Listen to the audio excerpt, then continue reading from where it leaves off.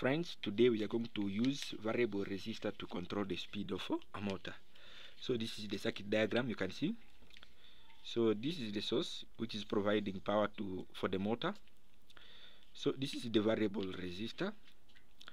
This is the variable resistor. This is a power MOSFET, and this is the DC motor.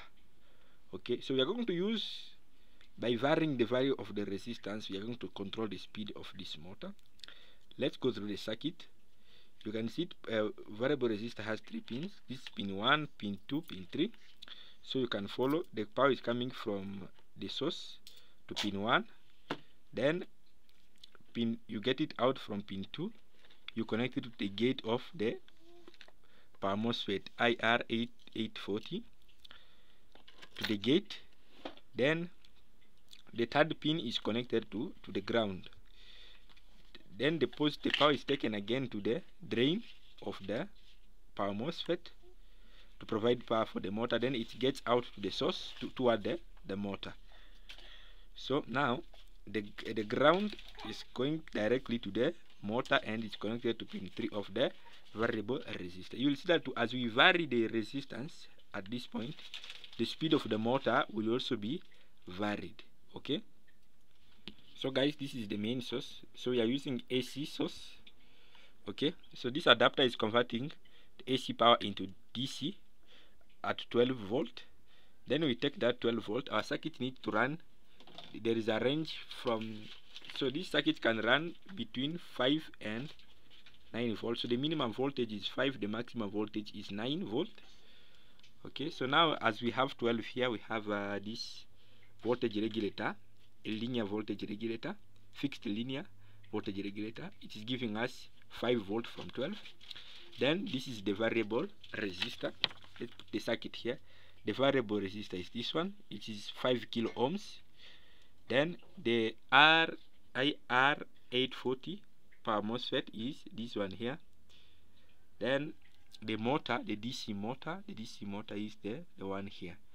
So this is the circuit diagram, and this is the actual worker, the actual design. So we are going now to test our systems to see how we can use a variable resistor to control the speed of the motor. So let's test. You can hear the motor is rotating, and you can see the rotation. Now the circuit is on. Then let's see. So now you can see as I'm varying you can hear the motor is rotating. Then we also reduce the speed of the motor. That is the maximum speed. Then you can hear from the sound. There is a loose connection somewhere. Sorry. You can hear the speed of the motor is decreasing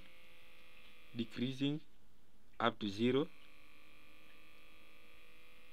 I'm increasing it slowly.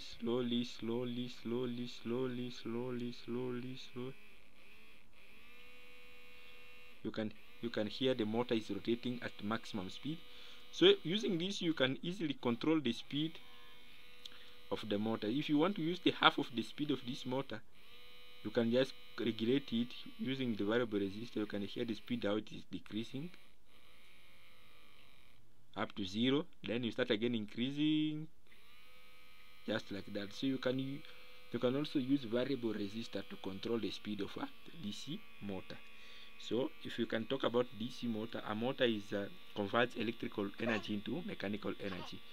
So the electrical energy is the electric source, the electric power. So what you are receiving here at the rotor or at the armature, it is the mechanical energy. So that is the brief I wanted to show in this tutorial, how we can use variable resistor to control the speed of the motor.